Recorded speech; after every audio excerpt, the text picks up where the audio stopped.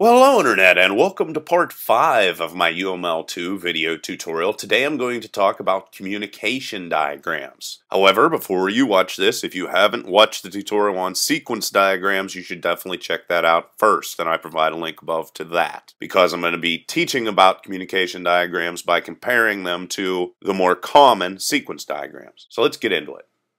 Now, this presentation is going to be a little bit different than my normal ones because I wanted to do a lot of comparisons. I have to fit everything on the screen. So on the left side of your screen, you see the sequence diagrams, which focus on the order of interactions between the different participants in your program or system. On the right side, you see the communication diagram. A communication diagram is used to show links between participants, and it has 4 main parts, being the participants, which are the same as you can see right here, these two guys here. Communication links. There are no lifelines. There are communication links that link the different participants that interact, and the messages that are going to be passed. And the messages have the same main format as a sequence diagram, meaning the message name or the method name, any arguments followed by their class, separated by a colon, and then another colon and the return type. And you can see those documented down here. And then the fourth part of a communication diagram, which is often disregarded, is the number, which is going to label how all of these different participants are going to interact and how their messages are going to interact. And I'm going to show you this in a big detailed frame, but as you can see here, whenever you create your first message, you're going to just put a number. The second message is just going to increment that. However, once you hit a new participant, you are then going to add an additional number on the end. And then if we would continue to send additional messages from this participant over here, we would increment this second number while leaving the first number as it is. So there you go. It's the links, the participants, the messages, and the message numbers. So let's focus in even further. Here you can see what a nested method looks like inside of a sequence diagram. And what I mean by a nested method is you send a message which causes another message to be sent to another participant. Then there's a response, and maybe another message is sent, and then another response, and then finally we come back to the original participant. That's what I mean by a nested method. Inside of communication diagram, however, we are going to send message A, then remember we hit a new participant, so we have to add an additional number, and then we are not going to need to have the return arrows like you see right here, because this is just showing the main one-time interaction between the different participants.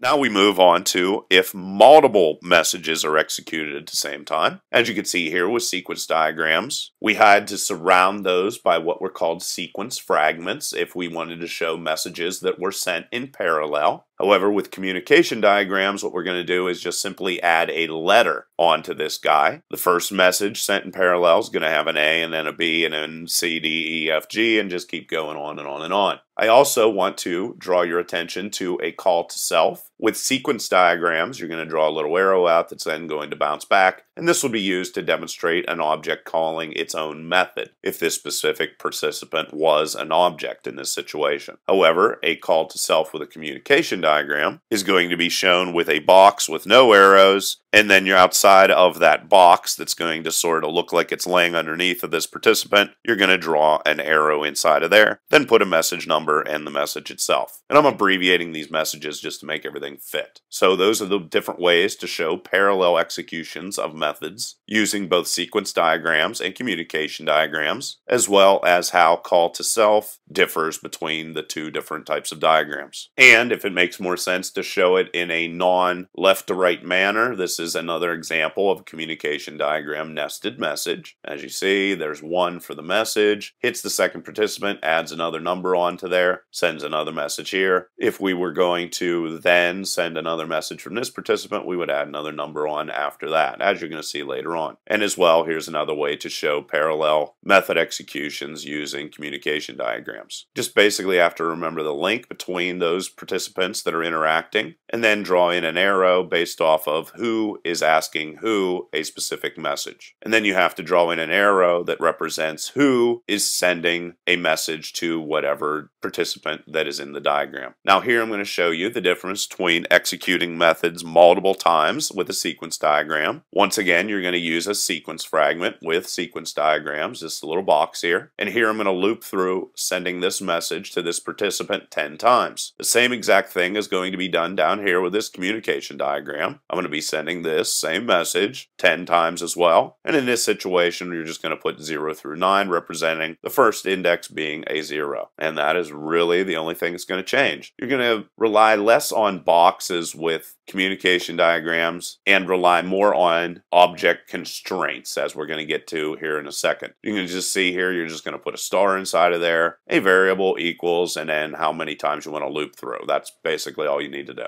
To show that a message will be executed based on conditions, we're going to use guard conditions. As you see, here is a guard condition, and here is the same guard condition. And assert is going to work in exactly the same way. You can see here I have option and alt, and this is going to work like an if or an else statement. In this situation, we're just going to send these two messages in parallel. However, we are not going to execute certain messages if the guard statement does not come back as true. So that's really how that is going to work out there. And just to review the object constraint language, don't really need to worry about these data types, but these are the basic arithmetic types, being addition, subtraction, multiplication, division, modulus, which is going to return the remainder, absolute value, minimum, and maximum. And really with comparison operators, the only thing you have to worry about is this guy right here is equal to, not equal. And then you have your Boolean and, or, XOR, and nots. And then we move into the random sort of things. You're going to create new objects or new participants in exactly the same way, except, of course, you're going to have a message number inside of here in a communication diagram where you did not have them in sequence diagrams. Destroy, instead of having an X, you're just going to put destroy inside of here, just like you did with the sequence diagrams. However, you're going to point towards the guy that you're ultimately going to destroy inside of the communication diagram. In regards to reference, SD technically stands for interaction diagrams. I know that doesn't make sense since this is an SD, sequence diagrams or whatever, but I have seen, because there is not a specific way to reference other sequences of events, and these guys really aren't used with communication diagrams at all. However, like I said, I have seen people use things like the reference and critical and negative in exactly the same way with communication diagrams. I'm not saying that's right, but that is definitely something to look out for. And whenever you want to define that a message has been lost, like we did with sequence diagrams, you're going to do it in exactly the same way with communication diagrams. Now to review here, we have a sequence diagram, and we are going to show that the messages are going across, and then as we hit new participants, we're going to add an additional number onto that, and then you can see that I'm adding those additional numbers here and thereafter. How this guy right here is going to differ from a communication diagram is a communication diagram is going to be a lot more compact. However, you're also going to see the messages being sent. The major thing you have to worry about and figure out how to do is create these numbers right here. Everything else for the most part is going to be exactly the same, except there are no return arrows inside of a communication diagram. So you're going to have to really fixate on creating the right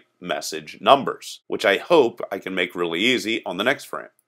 Here you're going to see a pretty complicated sequence diagram. And by the way, I have all of this stuff available as a cheat sheet underneath the video. So click on that link and you can see everything there and use it as a cheat sheet, and everything should be pretty easy in regards to creating communication diagrams, because you guys seem to be pretty good at creating sequence diagrams. Here what I did was I labeled everything, this being the first message, second message, third message, fourth message. And then you can see as we hit a new participant, we're going to add an additional number onto that guy. And then you're going to directly be able to relay to these guys over here. And as you can see, I'm sending messages on both sides of the link. So there's the message 1, 2, and 3, and message 4, as you can see over there. And then you can see how these guys are bouncing back and forth. So part 2, which is this guy right here, you can see how it is pointing 3.1.